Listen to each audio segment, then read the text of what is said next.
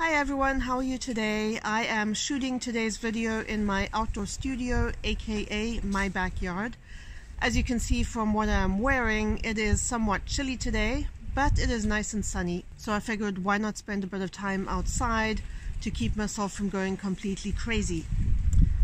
Social distancing is hard, and I know that a lot of people are becoming increasingly frustrated and impatient with the whole thing, to the extent that there are people in various parts of the United States who are going to government buildings with semi-automatic weapons and staring down and intimidating healthcare workers, which I kind of think is more than a little bizarre. If you are one of these people, I have a message for you. There is a long list of people who are vulnerable to succumbing to this awful virus. People who are senior citizens, people who are diabetic, who have asthma, COPD, various other conditions, people with compromised immune systems. And just going by the laws of statistics, every single one of us knows and loves at least one person in this vulnerable group. It might be your mom or dad, or it might be a grandparent, it might be an aunt or uncle, maybe a brother or sister, your best friend, maybe even one of your own kids. So just for a moment, think of someone you know and love who falls into that group of vulnerable people. Think about that person. Put a picture of them in your mind for a moment. Now imagine that person being taken to hospital with the virus. And as they're lying there in their hospital bed, they are afraid because they have no idea what's about to happen to them. They are alone because they are not allowed to have any loved ones with them.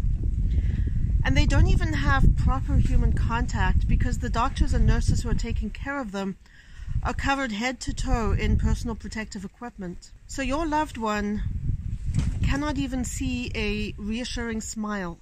And that's gotta be extraordinarily frightening and disheartening and just awful. Now imagine that your loved one has been intubated, but that no amount of oxygen was able to save them. And they have now died by themselves in this hospital room. Imagine what your life is now going to be like without that person. Is it really worth the risk? That is my question to you. Is it worth the risk to start to break all of the social distancing protocols, to go against what medical experts are saying? And I'm going to be honest with you, if you're the kind of person who values getting a haircut or playing golf or getting a massage or doing any of these things more than you value human life, then I really don't know what to say to you.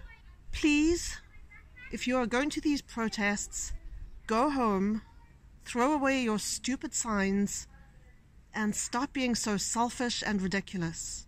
Because every single time people do this kind of stuff, when people congregate in groups to protest life-saving measures, you are costing lives. And nothing is more valuable than human lives.